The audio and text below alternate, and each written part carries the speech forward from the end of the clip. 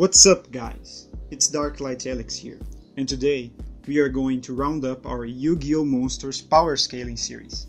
This time, there will be some crazy insane jumps in power, so get ready to be surprised at some conclusions I made. If this is the first video you guys are watching of my series of Yu-Gi-Oh! Powerscaled, I highly suggest checking out the other parts, as they all tie to this one, and complement it.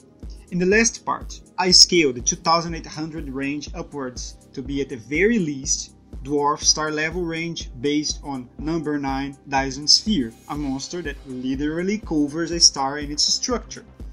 The next power level range I found really interesting are the 2900 attack one. On one side, supporting my established scaling logic, we have Cosmo Queen, stated to be Queen of the Galaxies and Mistress of the Stars. Now, she being a ruler of galaxies doesn't make her galaxy level 1, okay?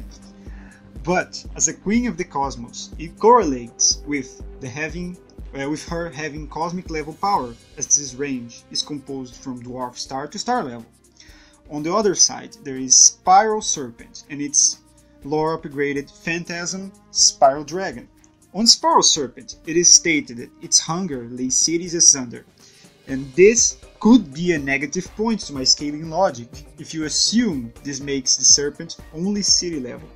However, the way it is stated just looks like it's a casual feat and does not contradict my already in place scaling.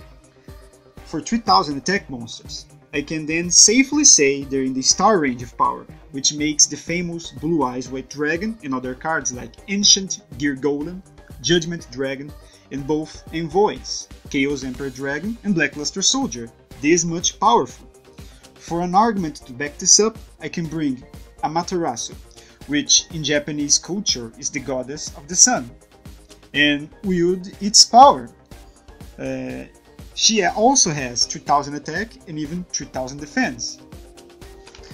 Still, talking about 3000 threshold, we can scale some cool high defense monsters like Labyrinth Wall and Millennium Shield, which can be said to have star level durability. In the same threshold, we can use again Blue Eyes White Dragon to power scale a stat we haven't talked about since the first part, speed. So, this particular feat happened in the original Yu-Gi-Oh! Duel Monsters anime in episode 109, when Seto Kaiba was dueling against one of the Big Five, Leshtar, and he ordered the Blue Eyes to destroy Leshtar's satellite cannon, who was in space at around 2050 miles above sea level. This feat took 30 seconds to have, placing the Blue Eyes at around massively hypersonic speeds that can possibly be scaled to other monsters around the same stats. Getting above 2000 in stats, the next big monster that supports the previous scaling I've done is Star Eater, with his 3200 attack points.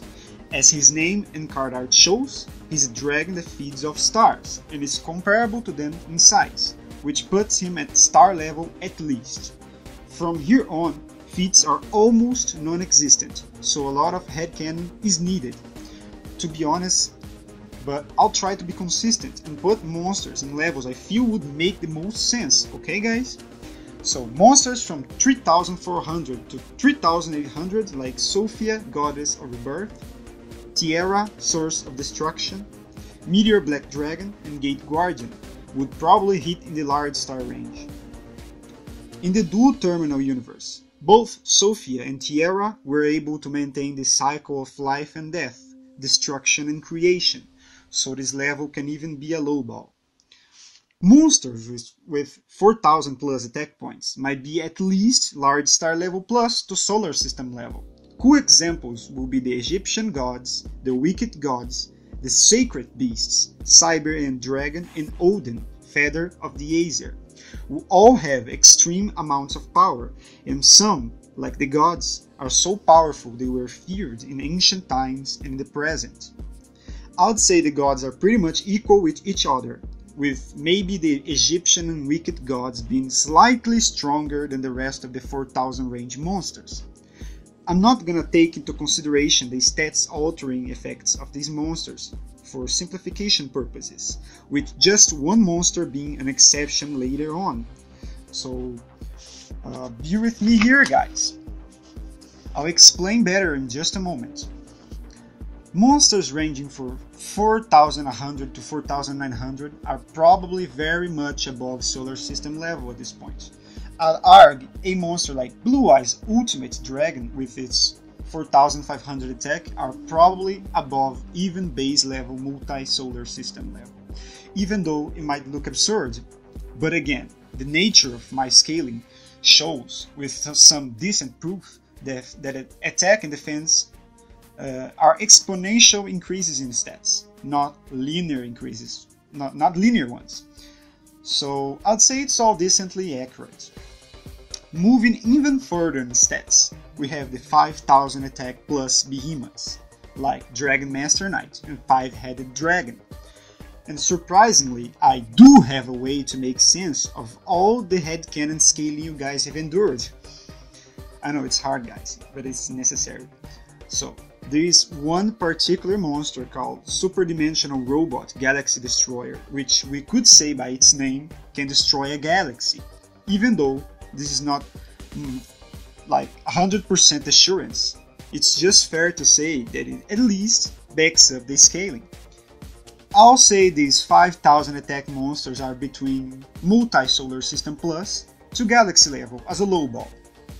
And finally, the top 3 most powerful monsters in Yu-Gi-Oh! At third place, it's Ermitile, the Chaos Phantom, the Sacred Beasts Fusion. It's the exception to the rule of no stats increase effects, as it's a different kind of effect. It has 0 attack in your opponent's turn, but it has a whopping 10,000 attack points in your turn, making him the monster with the highest attack in the TCG. Fair to say he will be at least a Galaxy Buster. In second place, I have Exodia as an unsealed monster.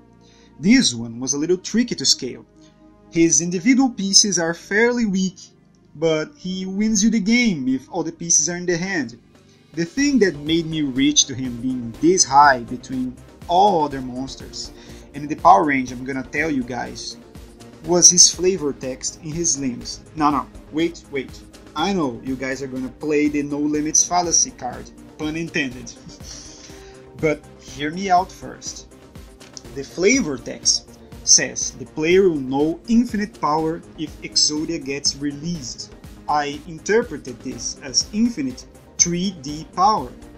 With this, I mean he can destroy an infinite amount of matter and or space, which, yes, means he can destroy a universe if he wants, but can't affect the 4th dimension or anything above that, making him at full power a high universal threat. Some of you might already know the one monster I consider number 1. It is, of course, Horakate, the creator god of light, being the apparent creator of the Yu-Gi-Oh! Multiverse, as this monster OCG card is the only card with the creator god type, besides having an insta-win condition when summoned. It's very hard to say for certain in which level this would make her, but I guess it's safe to assume she created at least one timeline, and probably all of them, as the Yu-Gi-Oh! Series was shown to be a multiverse since Yu-Gi-Oh! 5D's era, making Horakate a low multiverse to multiverse level monster. And that's about it, guys. Hope you all enjoyed my power scaling of this series, which I did try to make as accurate and evidence-reading as possible, but keep in mind, it's all just my overall understanding of the series. It is in no way presented as absolute 100% facts. So please, be sure to like and subscribe if you all want more of this type of content. And see you guys later. Bye.